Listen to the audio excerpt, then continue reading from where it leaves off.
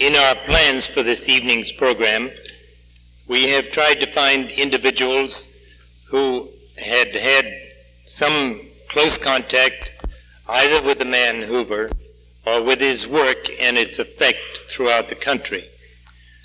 We have sought people who could speak to you on different aspects of that man and his career, and the first speaker who will address you on the subject is a man who has been active in law enforcement problems for quite some time.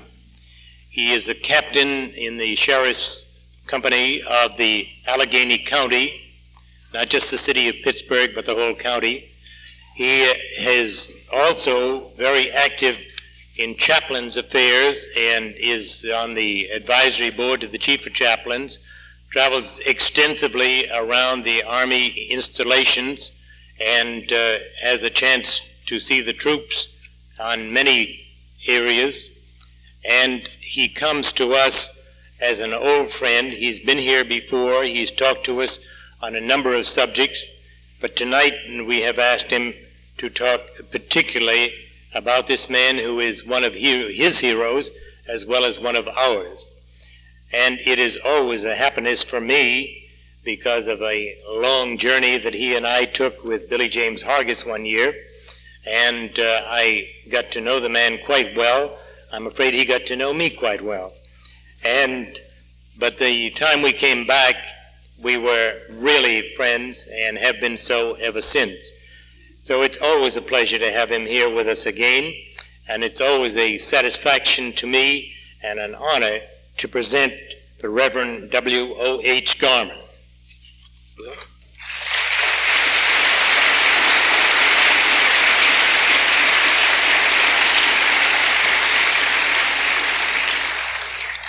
Thank you, Colonel Bunker. I assure you all that the feeling is mutual. We think a great deal of Colonel Bunker and of this organization, especially of the fine work that's being done by the Colonel and Mrs. McKinney. It was Mrs. McKinney who, at the behest of the Colonel, called me long distance and asked me if I couldn't be here. We're going to do the best we can to cover a very extensive subject tonight in 20 to 25 minutes. There'll be several other speakers. And if you think that I haven't shown justice to some phases of the life and the work of Mr. J. Edgar Hoover, it's because we have other speakers who will be sharing this rostrum with me. I'd like you to know, first of all, that I appear here in uniform tonight with the knowledge and the consent and the blessing of our Sheriff's Department in Pittsburgh. Mr. Kuhn, who is our sheriff, is an excellent police officer. He's a Democrat, and I'm a nominal Republican, but we all vote for Mr. Kuhn because of his record, excellent record as a police officer. I'm fairly well acquainted with the work of Mr. J. Edgar Hoover, not only because of some years of police activity.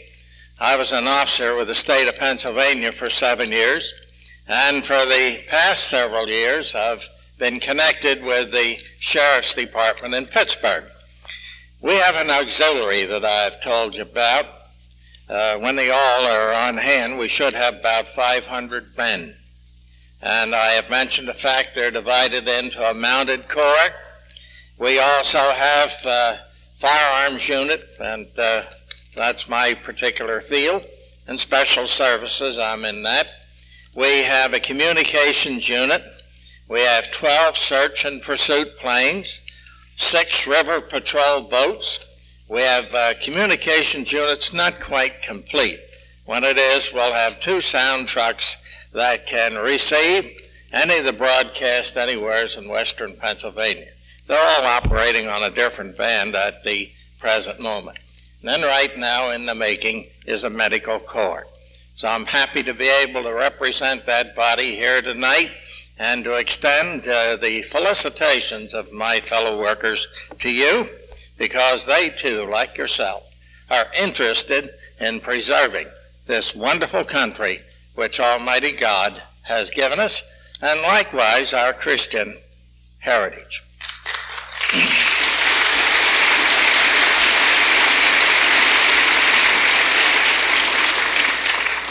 Thank you.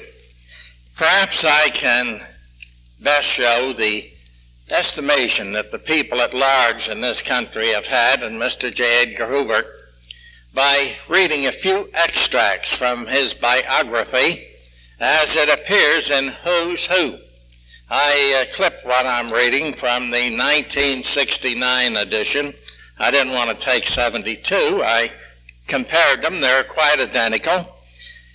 Mr. Hoover, as perhaps most of you know, was born in Washington, D.C., January 1, 1895, son of Dickerson N. and Annie M. Hoover.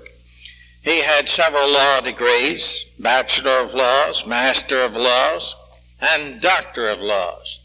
And you may be interested to know that some 20 colleges and universities conveyed upon Mr. Hoover various degrees. I'm not going to read them all. One of his great distinctions was to be recognized by the President, who gave him the award for Distinguished Federal Civilian Service in 1958. And then he received the Great Living Americans Award of the Chamber of Commerce of the United States, the American Christian Award, and he well deserved that, as we'll attempt to reveal in my closing remarks. Also, he received the George Washington Honor Medal Freedom Foundation Award, which was a gold medal, the Americanization Gold Medal Award, and then quite a few awards and recognitions by various police groups. Of course, as you know, Mr. Hoover departed this life, and I think it was a natural death. I haven't been sold on the idea yet that he was murdered in his sleep. May the 1st, 1972, to go to be with the Lord, whom he had loved and served so faithfully throughout an entire lifetime. In addition to reading from his biography, I'd like to bring to your attention some of the things that great men, publications, have had to say about Mr. Hoover. I have Human Events before me here for June 10, 1972, and it reads as follows. I'm only reading part of it. On May the 1st, 1972, J. Edgar Hoover died. He had served his country for 48 years, under 8 presidents, as director of the Federal Bureau of Investigation, its only director. He ably and actively discharged his duties in that position until the very day of his death at the age of 77. The Lord permitted him to die with his boots on, in a sense, didn't he? To him goes the credit for building the FBI into the finest law enforcement organization in the world.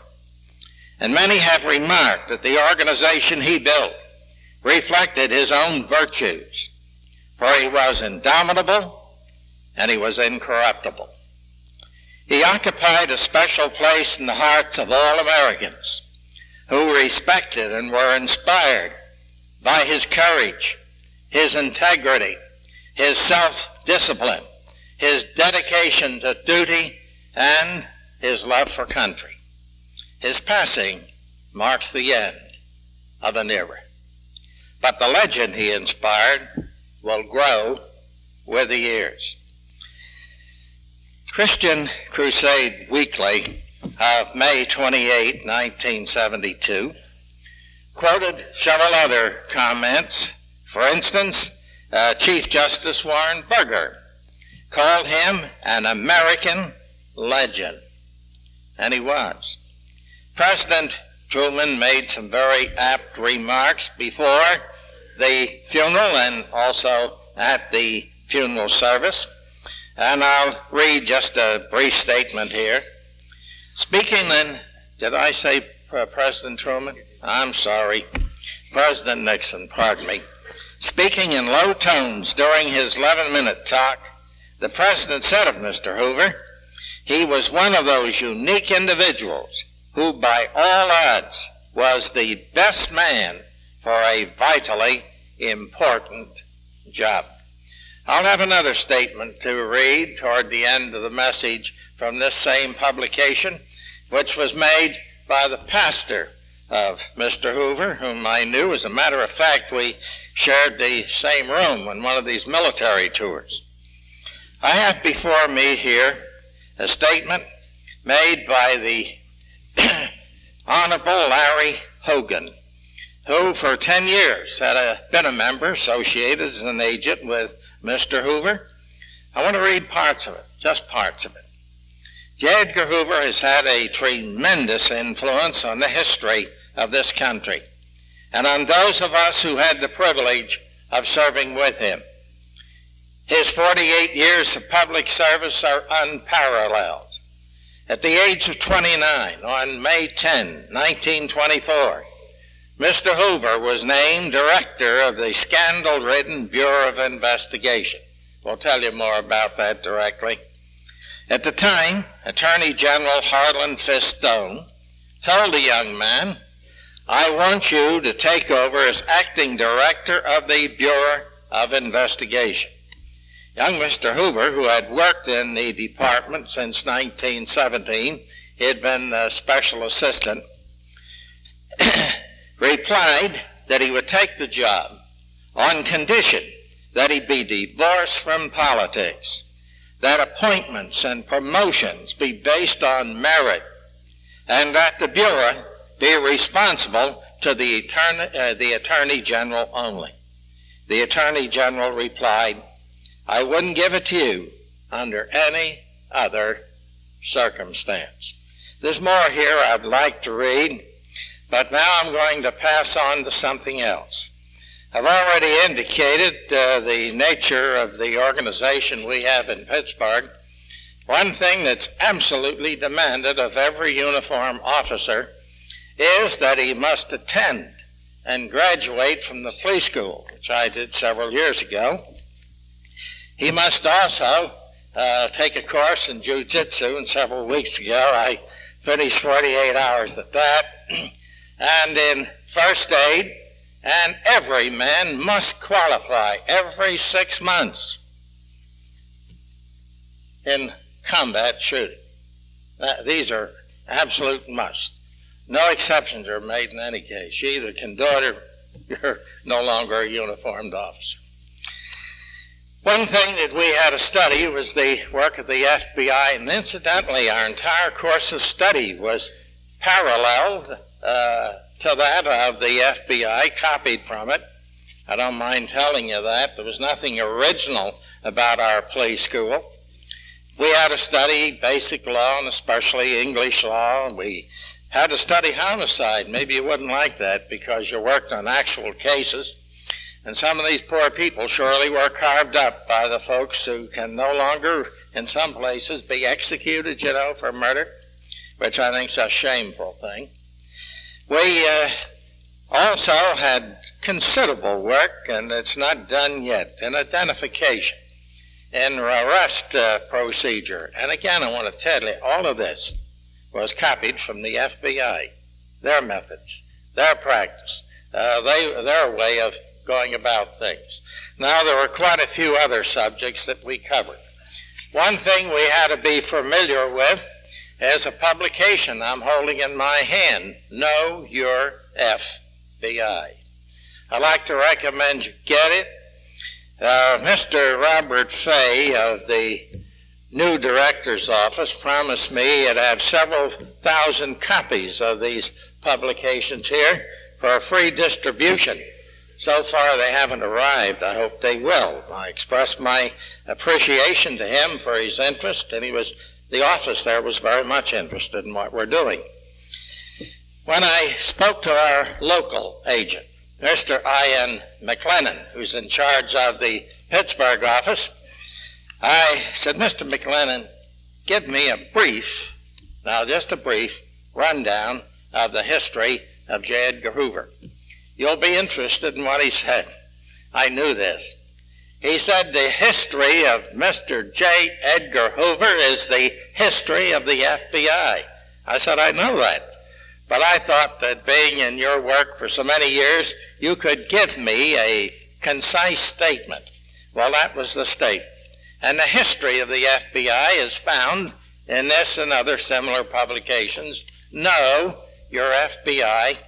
And this particular number that I'm holding tells you what the FBI is. I'd like to read the statement verbatim.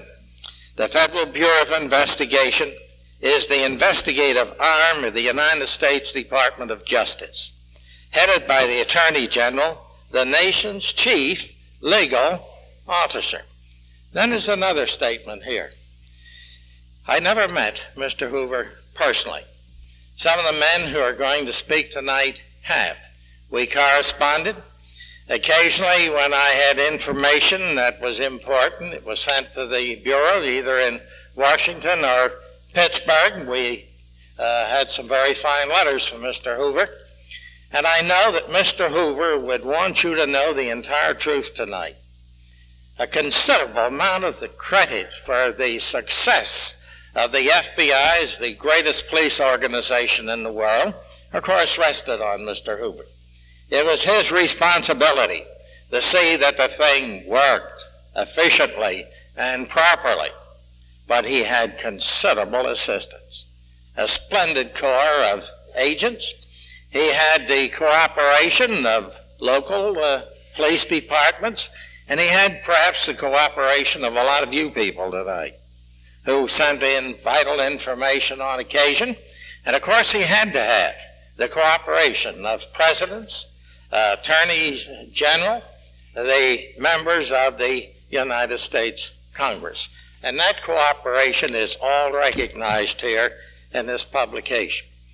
I've already mentioned the fact that there was a bureau before the Federal Bureau of Investigation. It was merely called the Bureau of Investigation. It came into existence in 1908, and it was these men were appointed by the Attorney General to handle the work of investigation that was carried out by men who were representing his department. Their duties, their scope of activity at the first was quite limited. And then it was in 1924 that J. Edgar Hoover, who was working in the office of the Attorney General, was promoted to be in charge, and this by Harlan F. Stone, who later became the Justice of the Supreme Court, whose name you no doubt recognized, to be the director of a bureau that came to be known as the Federal Bureau of Investigation. Perhaps you need some explanation as to the scope of this body in a very short time. Crime was running rampant. This was the early 30s, when men like Babyface, I think you remember that name, don't you? And the Barkers and Pretty Boy Floyd and many others that we could mention here by name were actually running hog wild in America. Organized crime was defying the government, constituted law and order. Congress saw fit to pass several acts. As a matter of fact, there were 5 altogether. The Kidnap Statute, the Federal Extradition Act, the Federal Bank Robbery Act, the National Stolen Property Act, and then before they were through, 180 types of investigation was turned over to the Department of the Federal Bureau of Investigation. From the very beginning, Mr. Hoover was very careful in selecting men for this bureau. They had to be law graduates, graduates in law, or accountants. I understand there were a few exceptions. I've been told that. I don't know of an exception, but I understand there have been. And these men were given very, very careful training. And these are the men who, back in the early 30s, turned out to curb organized crime. Several times it was I wouldn't say my honor, to sleep in the headquarters of old Al Capone, the walls of which were just pockmarked with machine gun bullets.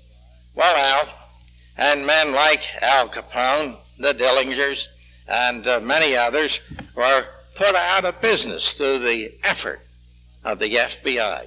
And that's one of the great contributions that Mr. Hoover and his agents made to this country in helping to restore to a considerable degree the law and order that we have today. Another great service that was rendered by the Bureau had to do with running down and apprehending spies. This is quite a record. As a matter of fact, I have a considerable file. I have thousands of files for that matter, but I have a considerable file on sabotage, subversion, spy activities. If you want to know who it was who put a crimp in the activities of these men, even before World War I, it was the agents of the FBI, or men who represented the department that they took over. They made it absolutely impossible for these men to operate any longer with a free hand. They had been. Prior to World War II, the president was very apprehensive of the sabotage work that they might carry on in what I'm going to term defense factories that manufactured aluminum, various metals that were strategic, ammunition, guns, and things like that. The FBI was given the assignment of making an investigation and suggesting a plan that would have to do with the safeguard and protection of 2,300 such plants, which they did, and did most ably. One story that has always intrigued me is the story about two Nazi U-boats. One landed 4 men on the shores of Long Island. The other landed 4 agents on the coast of Florida. These 4 agents between them had almost $175,000 in cash, just a few hundred less. They had enough explosives with them to act for, well, it lasted them 2 years, it was estimated. They were given a program, a schedule. They were to blow up Hellgate Bridge. They were to blast communication centers, and they were to set department stores on fire. They were to do everything that they could to throw this country into a state of panic. Within 2 weeks, the FBI had all 8 agents. I want to tell you that's a record. It's almost like the record in 1969 when 97% of the men that they arrested and were responsible for their prosecution were found guilty and sentenced. I wished all our local police agencies could do likewise. The FBI during World War II did a magnificent service. Colonel Bunker and I was discussing this yesterday. Shall I tell him what I told you? All right. During the war, I don't like to have to say this, but I knew all about the perfidy of the President of the United States, Franklin Delano Roosevelt, who had been forewarned that the attack on Pearl Harbor would quite likely take place the next morning at about 7:30. And as perhaps you know, he did nothing about it. Maybe you want to know why he didn't do anything about it. How many of you folks are from Massachusetts? Well, quite a few. Get this. At that particular time, Senator David I. Walsh was one of your 2 senators. The senator and I had many close contacts. I was in and out of Washington repeatedly. And on occasion, I don't mind telling you that when I traveled abroad and discovered things that were of any value to our government, I passed it on to the proper authorities. I was asked to lecture 3 times by the President at the U.S. Naval War College. And this had to do with the strategy for the war that was coming. David I. Walsh told me months before Pearl Harbor that Mr. Roosevelt, 27 months, this turned out to be when the attack took place, had planned to attack the Japs. chief of staff had talked them out of it, telling them that we didn't have enough bottoms to transport men, ammunition, and other supplies. Your big problem in war, as the colonel here knows, is supply and getting the material there, the fustus and also the mustus. Well, he was talked out of it, but he knew all about the attack. When the attack took place, I went to see your senator, and I found him sprawled over his desk. And when I came in, he lifted his head out of his arms and he said, "My God, sir, Garman, as you know, the Japs only beat us to the punch." Well, I knew it. He made me promise I'd never divulge that. I didn't. My wife's sitting back here. She knows that I had to carry that horrible secret all through World War II. I still did everything I could to assist and to help my nation in spite of a thing like that. Now, at the present moment, the FBI is carrying on other wars, as perhaps you know, with communists, with activists, and they have been doing an excellent job. I don't mind telling you, I have no scruples whatever against them wiretapping the phone or whatever means of communication it might be of men who are under suspicion. I think they're at a great disadvantage at the present moment. There's a lot more that I could say about Know Your FBI and the work they're doing. There are two things that I'd like to mention that every up-to-date police force in this country appreciates. One is the NCIC. How many know what that is? A little louder. That's right, National Crime Information Center. We have an office in the Sheriff's Department. We have full-time employees that work there. They do nothing else than contact this center to corroborate findings, get the record of various men under suspicion. This will shock you, or maybe it won't shock you, but it might surprise you. Often within 5 minutes, we have a man's complete record that we don't know anything about until we get the information from Washington. They certainly have been on their toes. There's another department in the FBI which has been of tremendous assistance, and that is their crime lab. I don't know what we'd do without that crime lab.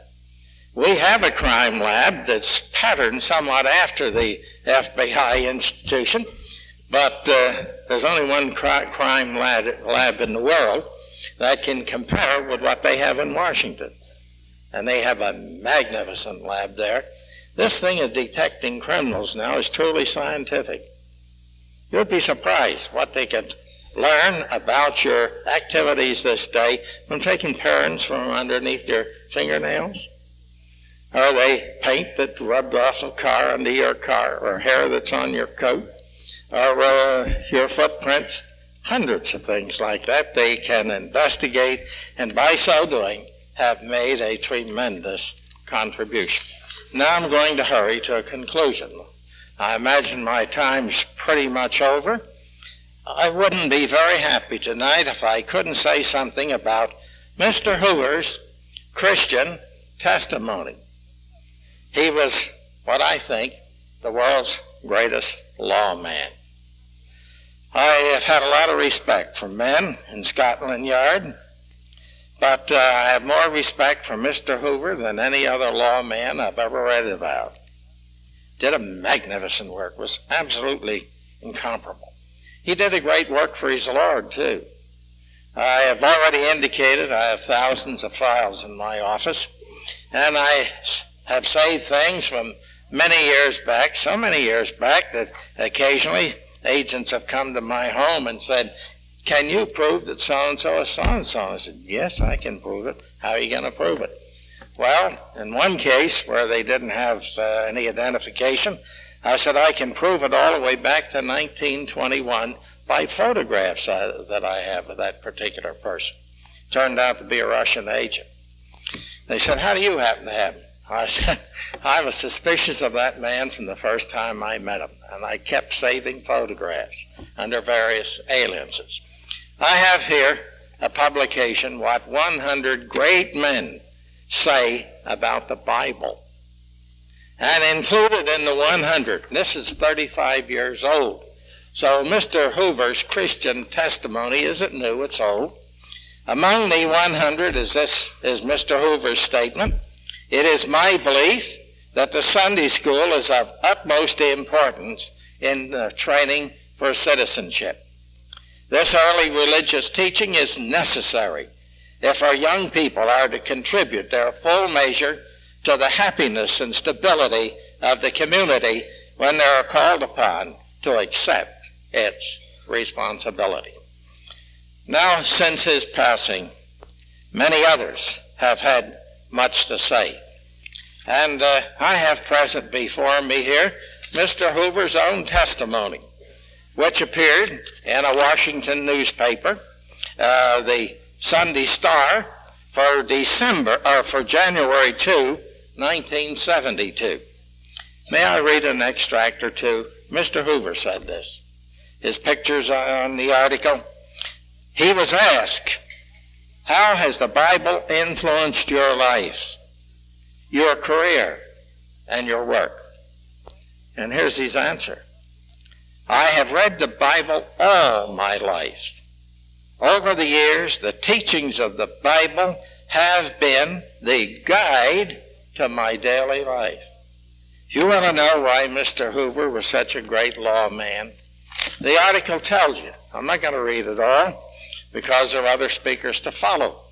He was tremendously influenced by the teaching of the Bible that Almighty God is the sovereign ruler of the universe, that government is a divine institution, that God approves of law and order, and he approves of apprehending and punishing criminals.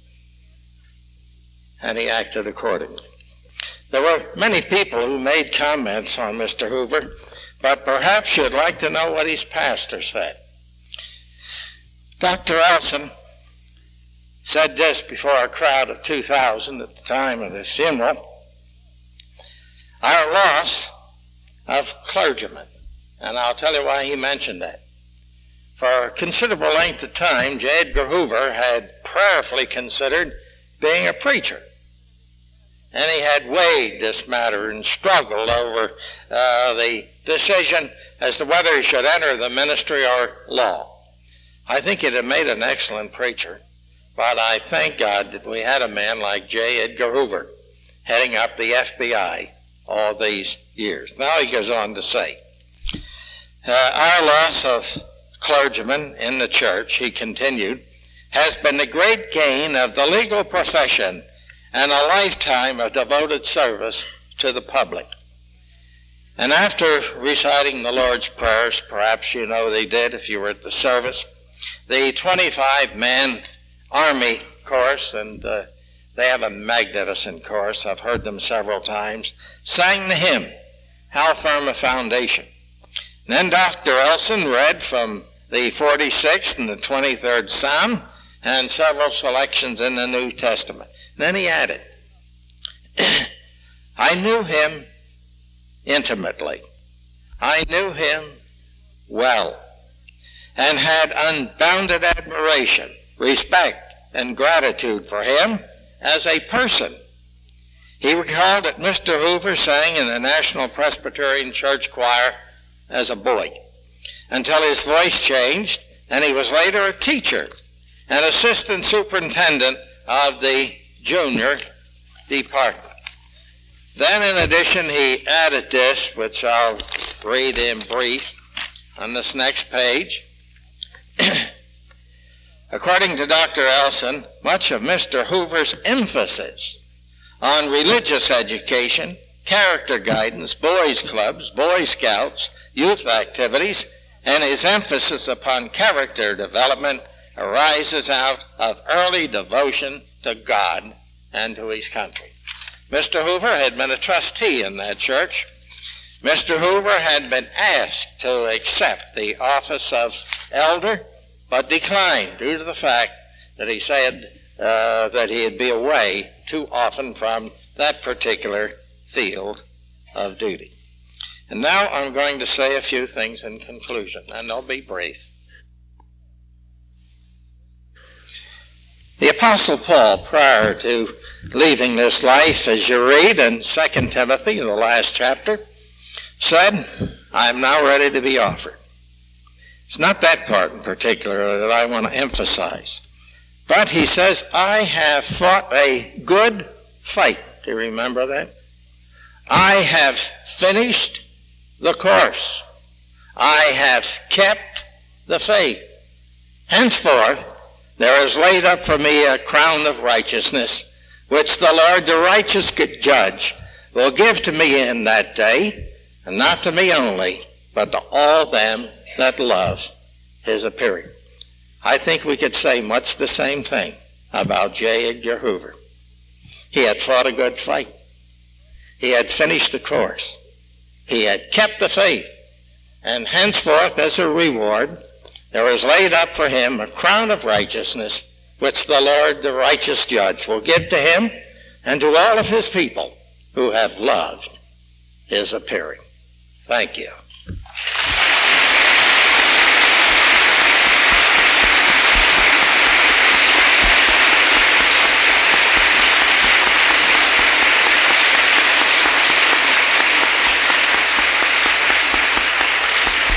Thank you very much, Will.